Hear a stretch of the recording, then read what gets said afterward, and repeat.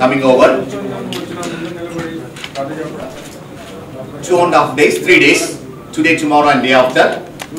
Hospital, transmitted directly, and next 2.5 days in orthoplasty surgery and how we can make the patient care better. About 400 delegates have come and about 19 international faculty have come to give their opinion, share their experiences with us here. Dr. Ross from Australia, a professor from Queensland University.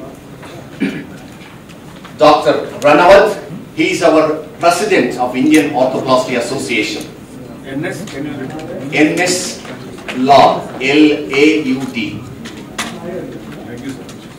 And I'm sure you know Dr. Hariprasad, our CEO, who helped in organizing this meeting and who is a key partner in organizing this conference.